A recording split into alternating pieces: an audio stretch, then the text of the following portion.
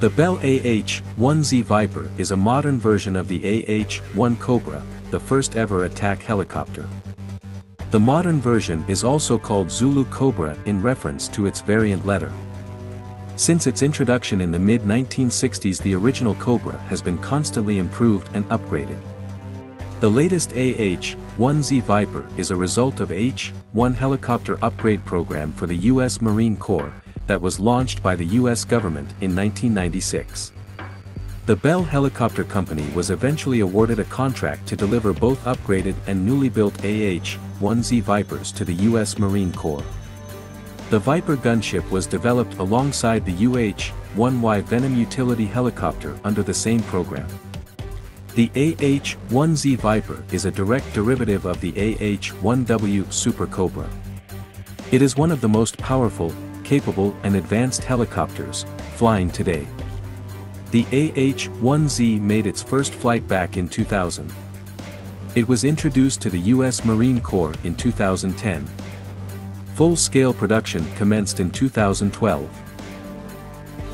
Marines planned to receive a total of 189 Vipers until 2019.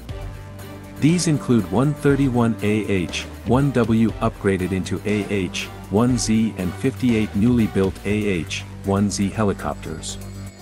In 2015 it was announced that 12 of these gunships will be delivered to Pakistan. Upgrades of the AH-1Z included implementation of state-of-the-art weapons and digital technology to respond to modern demands for contemporary warfare. The Viper features outstanding flying and combat capabilities. The AH-1Z has essential changes in propulsion.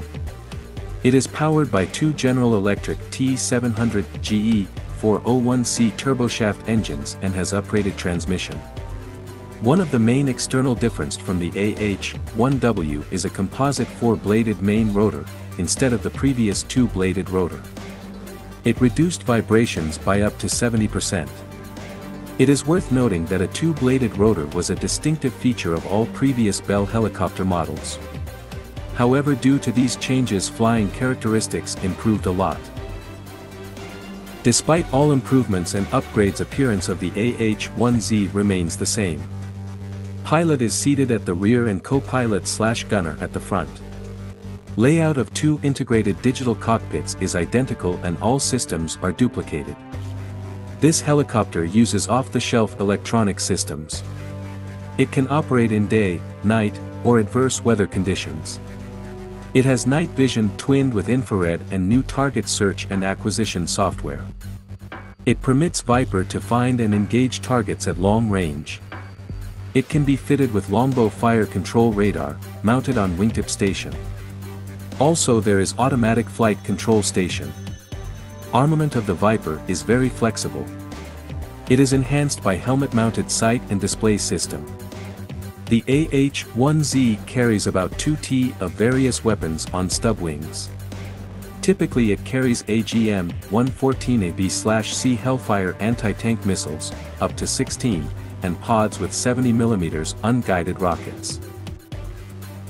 The Viper can be also fitted with AGM-114F Hellfire anti-ship missiles, free-fall bombs, including the Mk.77 incendiary bombs. It can also carry two Fire and Forget AIM-9 Sidewinder short-range air-to-air missiles. These are mounted on wing tip stations. Also, there is a 20mm 3-barrel cannon. A number of improvements were made to survivability and crashworthiness of the helicopter.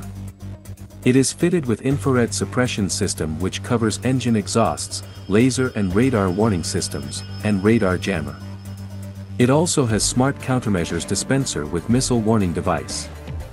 Latest airframe technologies were implemented, such as crash-worthy seats, energy-absorbing landing gear, self-sealing fuel tanks and fuel systems, and fuel vapor inerting systems. Fuselage of the helicopter and external components were coated to avoid corrosion during prolonged service at sea. These helicopters typically operate from amphibious assault ships.